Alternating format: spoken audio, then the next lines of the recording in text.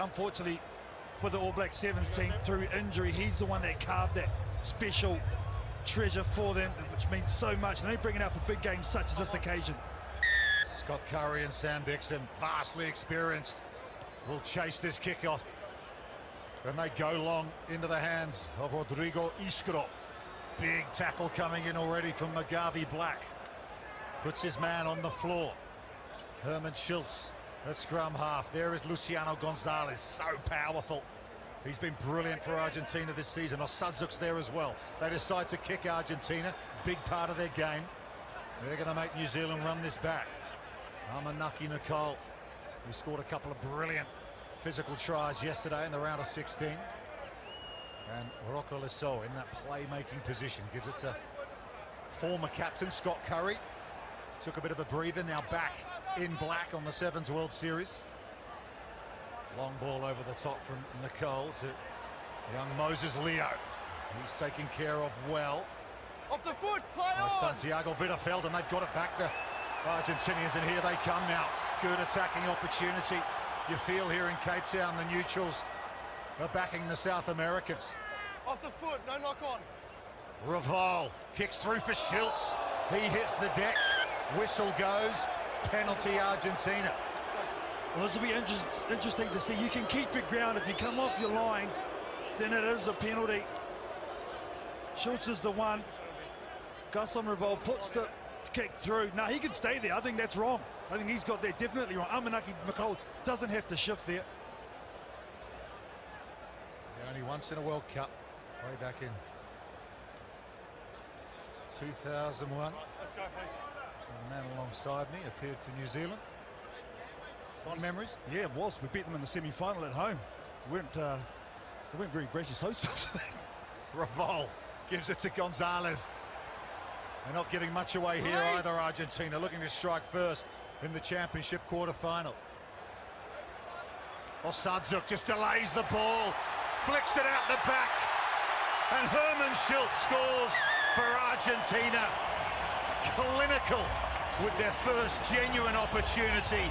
That's the type of form that's got them dining at the top table of Rugby Sevens. But you can take this try all the way back to the kick that they put through when they were deep in their 22. New Zealand turned the ball over, and from there, you're right, Rupert, absolutely ruthless. Great passing, under pressure. Look at that ball. Absolute beautiful dish from Matthias Osadzuk. Out wide for Herman Schultz, who we know is ultra experienced and can score a try. The big Cordoban's been bashing it up for Argentina all season long. 28 years of age, and he's put his team in front here.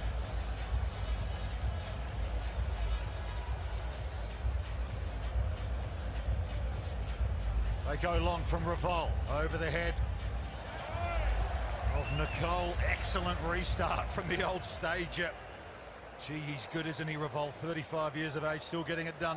I'll tell you what, this is New Zealand-like tactics from Argentina, kicking the ball down, using their defense to get turnovers, now kicking it long, putting New Zealand under pressure right from this throw. Well, let's see how they handle this situation, New Zealand.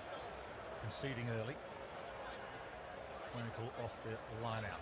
Mugabe Black to Molia. Leo, he's got the pace on the edge. Flicks it back inside to the co-captain, Sione Molia. Rocco Lesso. Here's Dixon. Came up with a couple of excellent try assists in the big win against Scotland yesterday. He's leading this team very expertly at the moment. Here's the man from Canterbury over the top to Molia. Crowd might have thought it was forward, but he will just stretch his legs, spin it inside to Scott Curry, and there's the response from New Zealand. Oh, I'm with you. I'm exactly where that pass has got questions all over it. New Zealand are going to get the score. He's not going to look at it either. Here it is here. Oh, on that angle, it's fine ball. Very tough to tell, but anyway, New Zealand take their chance. Certainly Molly, I thought he could have finished it himself, but besides, he knows how important it is to score under the post and get that conversion. A couple of silver medalists from Tokyo in tandem there. Molia and Curry, hugs from Rocco Lesoa. And no problem from right in front with the extra two. So New Zealand take the lead. A bit of fortune perhaps with the call, but you can't go to the television match official for a forward pass. Has to be called live. Just hearing that Marcus Moneta listed on the bench for Argentina. He's actually not there. The former World Player of the Year, Dream Team of this season. He's injured. He will not feature in this match. How pivotal could that be? He often comes on and makes the difference for them. New Zealand have it back off the restart, but it's gone forward. Just under 2 minutes to go in this first half. He's a bit slow too. Getting up as Moses Leo went up nice and high and contestable. The young man on, oh yeah, the old legs. Not good. Had their injury problems, haven't they? New Zealand are late, falling like flies when they went to the Los Angeles title a couple of years ago. He's going to carry on. Moses Leo back out on the wing. Oh, it's a World Cup quarter-final. No way this young man's going to miss out on that, and they need him too. We talk about the loss of Moneta. New Zealand can ill afford to lose Moses Leo. Crouch! Bind! High over the scrum, which Revol will feed. Two powerful front threes. New Zealand put the pinch on Argentina, and they get the decision. Back. Oh, how about that from Nicole, Curry and Dixon up front. I'll tell you what, the number 2 for me has been the real standout in the first couple of days. Look at that power shoves. Sammy Dixon piles through, Scott Curry piles through. Amanaka Nicole, Scott Curry goes, yeah, come on, son. And that's one of the more powerful front three in rugby sevens. New Zealand is shoving back there, and that's what Argentina are known for. Attacking line out. New Zealand lead by 2.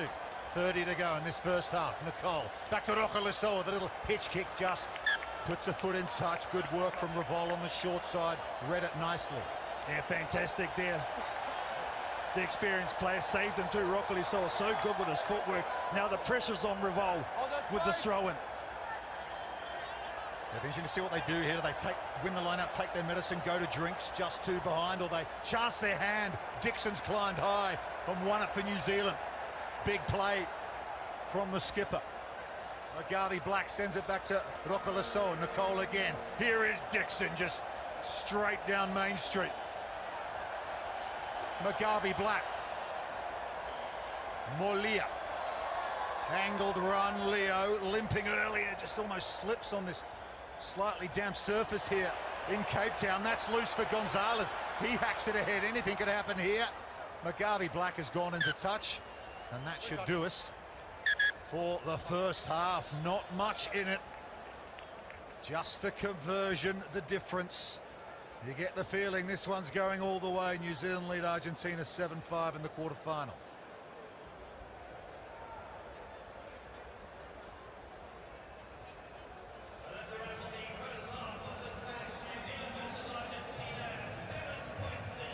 Argentina struck first with the try to Herman Schultz. Good move off the penalty set piece. New Zealand responded with the breakaway finished by Scott Curry. The conversion from Roca Lissoa has put them 2 points in front. We go inside the huddle. Clark Laidlaw in the white baseball cap, head coach.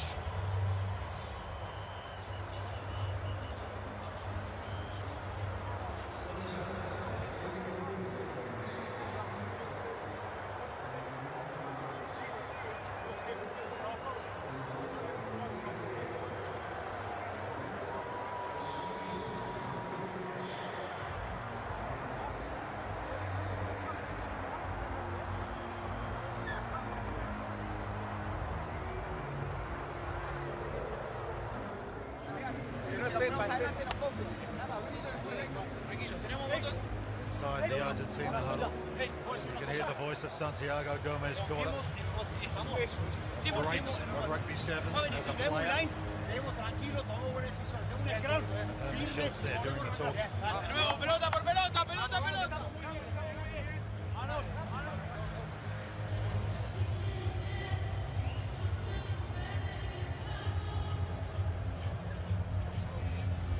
New Zealand leading Argentina 7-5 at halftime. Here's a look at the stats for you. 25 passes to 12, Carl. Lots of possession for New Zealand. Would you expect them to be further ahead or about even on what you're seeing? No, I would say that the way that Argentina started that game, got that first score, I'm not surprised that they did try and dominate possession. That's the way they build tries. That's the way they play, to try and manufacture it.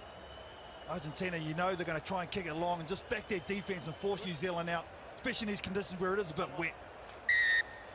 New Zealand await the restart. Revolt comes the near side in the direction of Dixon, former Aussie rules player. That's gone loose though. Dixon's gotten up holding his finger. I don't know if he might have a dislocation there. He's walking to the sideline, just out a shot on the near side. Yeah, he's taken a knee, the New Zealand captain.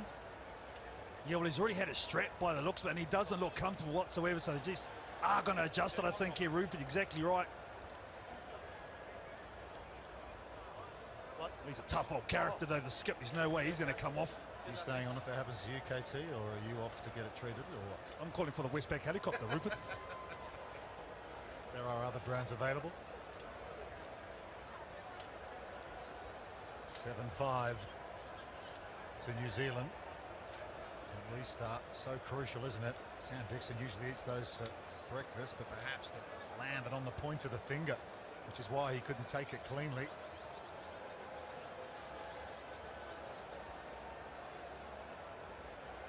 Just played once on the 22 series, these two sides. That was in Singapore. New Zealand won at 12-10. New Zealand, of course, missed most of the series. They came back in Singapore, ended up finishing 8th. Argentina 4th, their highest ever finish in the history of World Rugby Sevens. Gives you an idea of how vastly improved this Los Pumas Sevens team is. Dixon's straightened up his digits, and he's won the line out for New Zealand. McGarvey Black, good tackle on him. And a penalty to Argentina. Really good defence. Jochen De La Vega goes quickly now. Veerefeld to Schultz. He was looking for Gonzalez. He can't quite keep it in field. It goes over the sideline. That was some heavy contact between Dixon and Schultz there.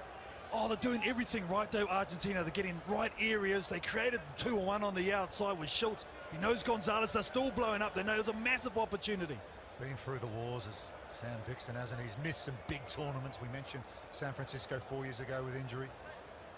Ruptured a bicep. He's done all sorts. But he's a warrior. And here he is winning the line-out. Good bit of momentum from the drive off it as well, a la 15-a-side rugby. There's McGarvey Black. They decide to kick New Zealand, but that's been charged down by Matthias Osadze. But it's loose. It's gone backwards, says the referee. We play on. Here's Leo. That could have gone anywhere. Leo, great carry from Moses Leo. He's over the halfway line. Gonzalez is on the chase. Leo changes direction, and he will score. Moses Leo, injured in the first half, comes up with a quite brilliant play in the second. Mental toughness, that's what Moses Leo has got. Look at him here, the young kid. Absolute box office, this one. Nearly drops the ball through Gaston Revolt's attempted tackle. Still had a chaser coming, but the young man gets it done from deep. Oh, they'll be cheering on the north shore of Auckland for that one. Moses Leo goes the distance for the All Black Sevens. Just had to think very much against the run of play route, but it could have been an easy score for Argentina after the charge down. But this young man here kept his head, backed himself, and scores from deep. He's earned himself a rest as well as Moses Leo. Looks like Caleb Tangata is out there in the 8 shirt for New Zealand. Really well won off the restart by Argentina. It's gone quite a way back though. Herman Schultz does well just to stay in field there. Look at Revolt working so hard to maintain possession here. The counter ruck from Nicole. He's the power man at the breakdown. Here's Gonzalez, speaking of muscle. Dixon puts him on the floor. Schultz, a little short ball. Jordan Way almost gets sandwiched. I think he did actually, and he's stayed down, the Australian referee. Both of them, I think, took a headshot here. Sam Dixon on Way. Well, they'll stop play here to make sure everyone's okay. Sam Dixon's up on his feet, but the referee, who I think collided with Dixon there, is still on the floor. A lot of concern for Jordan Way here.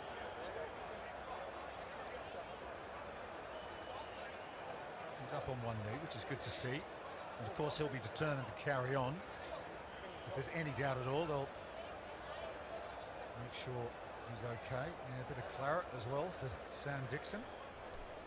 It's a fast, fluid, moving sport, isn't it? And there was a short runner from Argentina. And unfortunately, just come into Jordan Way and Sammy Dixon, so big collision. Tough old man, Jordan Way, though. Played internationally himself, so he'll be good. He's up and going. A couple of experienced assistants, too. I think Tavita had offered an advantage there. And if they needed to make a change, they could do that. 3:40 to go here. New Zealand with the 2 tries, 1 converted.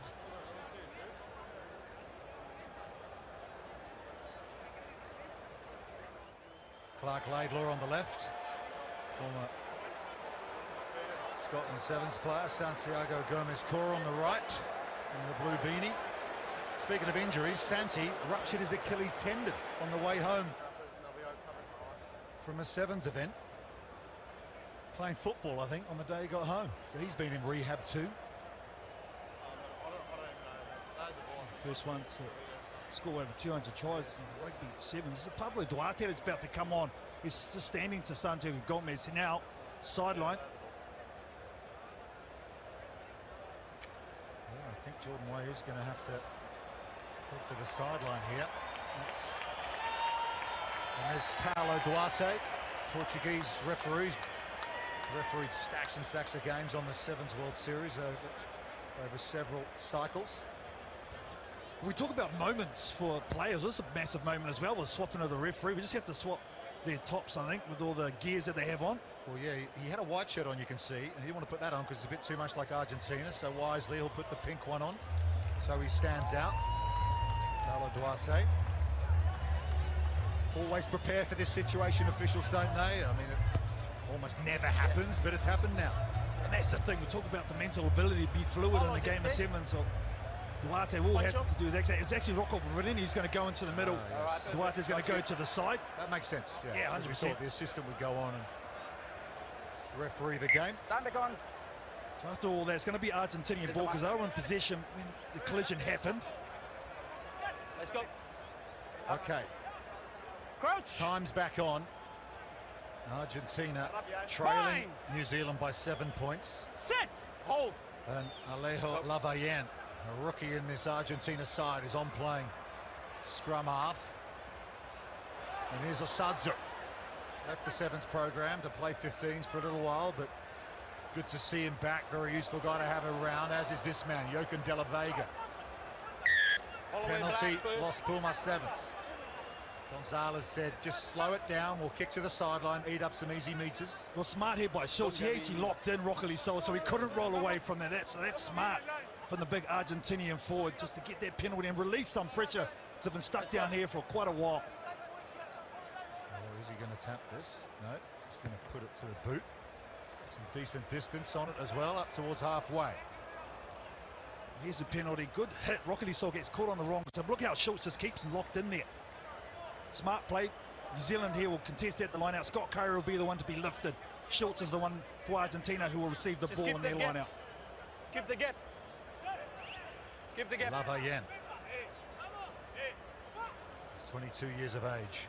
A new playmaker in this team. They go short at the front to Argentina. It was read well too by Tony Funchu for New Zealand. He's won his team a line out. Well, that's a good shot of it. There was no way that was straight either. So New Zealand unlucky there, but they're going to get another shot of it. Tony Ngashu comes on. He's physical as well. There you go, 11-game win streak. 2013 and 2018 championships. At Rugby World Cup of Sevens, Moscow and San Francisco. Will it be Cape Town too? Long way to go in this tournament yet, and in this game as well. New Zealand, though, with a 7-point advantage. They're in control of the scoreboard and the clock as well now in possession. Ngashu with a good carry after his excellent defensive work, but it's gone forward off New Zealand. Easy. Knock on first by White. Black first. All Black Sevens knock on first. It'll be an Argentina feed. They'll get another chance.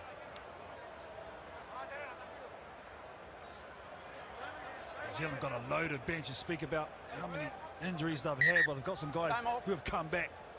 Kurt Baker's back into the mix. Hold your experience. Louis Ormond as well. Another player who's just come into the scrum now. And number 4. Yeah, Lewis Ormond. Sub. Back in the New Zealand Sevens team. His debut in Hong Kong way back in 2015. Huroka is heading to the sideline, as is Nicole. Coming on for Argentina is Tobias Wade in the 10 shirt. They need something here, Argentina, don't they? Once again, still locked in their own half. Just over a minute to go. New Zealand been very physical in this one, but Argentina needs something right now. I've already seen New Zealand turn the ball over right in this situation before in this game, but that was solid from the Pumas. Here they come. Gonzalez. The leg drive of Luciano Gonzalez just manages to fling it back in field to Tobias Wade. The fresh legs counter up from New Zealand. They don't win it. Lavayen, just delay of pass to Gonzalez. Baker goes in for the turnover for New Zealand in his third Rugby World Cup of sevens. Tobias Wade, a bit of space now. Osadzouk. You can hear the crowd getting behind this Argentina side now. They want to see this one go to golden point. A converted try would do just that. Here's Herman Schultz now for Los Pumas Sevens. Lavayen surveys his options. Gonzalez playing good keep ball here, Argentina. Schultz. Gonzalez trying to get away from Orban. There's the hooter for full-time final play. Can Argentina do it? It's gone forward in contact. And that will be that. Well, the disappointment for Joaquin de la Vega. They were looking good there, Argentina. But New Zealand hold on in a tight, tense championship quarter-final. Those two tries for New Zealand were just enough. They've beaten Argentina